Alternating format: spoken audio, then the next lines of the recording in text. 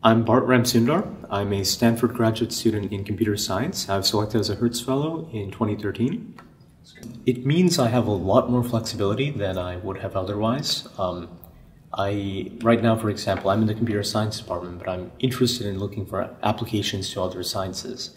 So I'm able to easily go talk to people in other departments. Like just last week, I talked to somebody in the math department, and he opened up by saying, "Look, I'm happy to talk to you, but I don't have grant money right now." I was like, "Oh, no problem.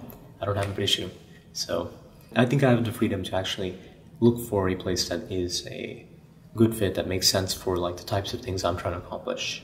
So the central idea of Bayesian inference is that we can encode our knowledge about the world before we start computing on it. A systematic use of Bayesian principles can really simplify, can really make things elegant. It can make results possible that people just could not do before. The high school I went to, it's very skewed demographically. Like we had about 70% Asian people, 20% Indian people, 10% people of other origins. And I found that I had an experience that's very different from the experience that's commonly described to me as a high school experience. So in high school I went to, there was a heavy focus on academics, and I think I got a pretty good education in math and science and literature there. But there was also a very heavy focus on studying for a test.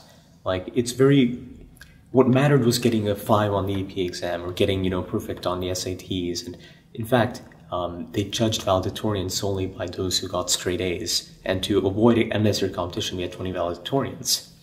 Like the goal isn't to say that, take your mind and go explore the universe and discover new things, but it's rather learn enough to get a good job so that you can lead a decent life. Whereas a decent life is characterized by basic financial stability rather than having the ability to explore new horizons and see new things and discover.